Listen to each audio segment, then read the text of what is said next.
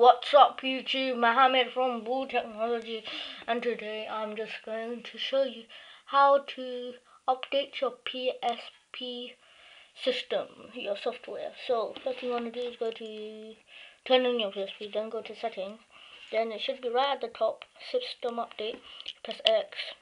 I'm going to update via internet, or you can do it via storage media if you do not have internet connection. So let me just do update via internet. Okay, so what I'm going to do is just select my thing. So I'm just not gonna show you.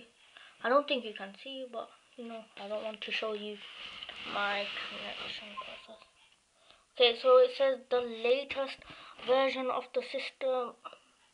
Latest version of the system software is already installed. There is no need to update. Okay, so my one, if you do need an update, it will download. My one does not need to update.